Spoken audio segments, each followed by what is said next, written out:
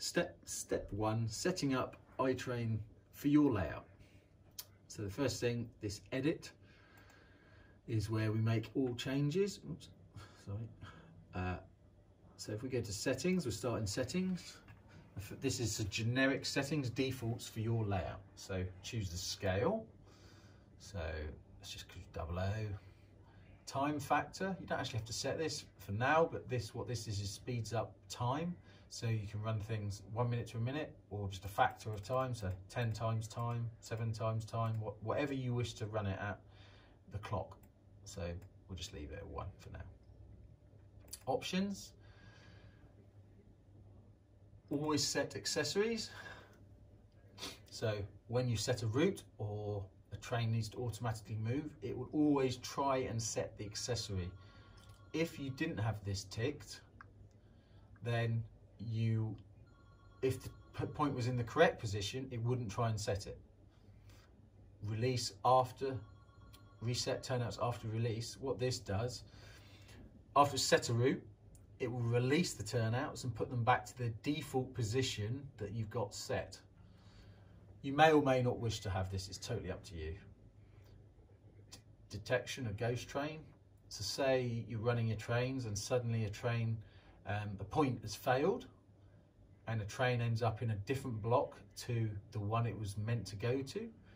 This notices that issue and stops the train and says, well, this train's now in that block as well, and it just highlights both blocks as being in use, not occupied, and it will show you which ones it is now in.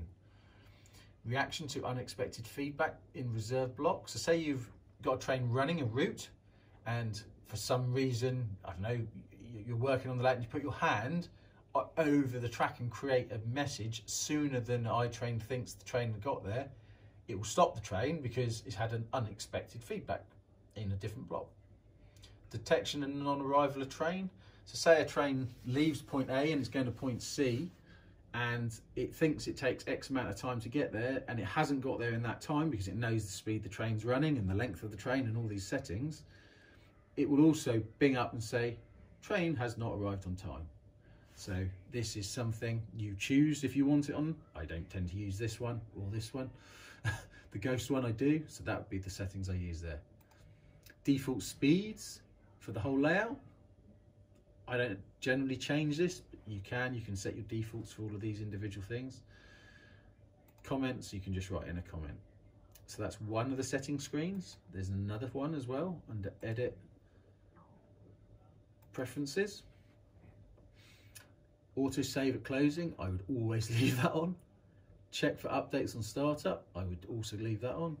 System default, that's your choice. Units, I would either use millimeters or centimeters. Obviously, if you want to use inches, you can, but it's a massive unit, so it's harder to get accuracy. So I would use the smallest that I could. Speed, miles an hour, I guess, if you guys in the UK, but if you've got European layout, you can choose what you want it. Switchboard, you can choose if it has a grid behind it on the back here when you've got the track panel working. Default fit, this will always make it fit to the screen. Again, it's your choice. And it has 3 looks: dark, a classic, and contrast. That's just the color tone of the back of the switchboard, but have a look at those and see if you like them. I like the dark one myself. Interface, this is to do with accessories, feedback, block addressing and boosters. We'll come on to that later on. Let's not worry about that too much now. The default will work. If you want a network iTrain in Pro version, this is something you can use. So you can have a network of computers or connect tablets to it. So if you wanted this one to be the master and then you could connect a tablet to it, the tablet would be a client. All these things are for network settings. We can look at that at a later stage as well. Remote control. This is for a specific system, but you can actually have a router under the layout and connect a Roku Wang Lang mouse to it, and it doesn't need to go through a Z21. So the handset can be used purely to drive analog or digital trains, depending on what system you have, but it doesn't have the Roku a multi-mouse does not need to be connected wirelessly to the Roku Z21 system to use it with iTrain. It can be used as a standalone with iTrain unit. Okay, so this is some of the settings within iTrain.